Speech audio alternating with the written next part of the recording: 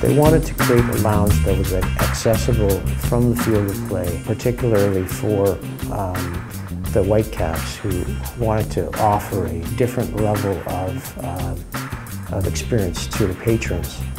That space was previously a storage space for the stadium for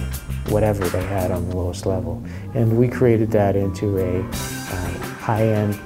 lounge with lighting, sound system, digital screens, bar service, and they still laugh when they go into that space because they can't believe how we transformed what was previously a leftover storage space for them into something that fans want to go to and spend time.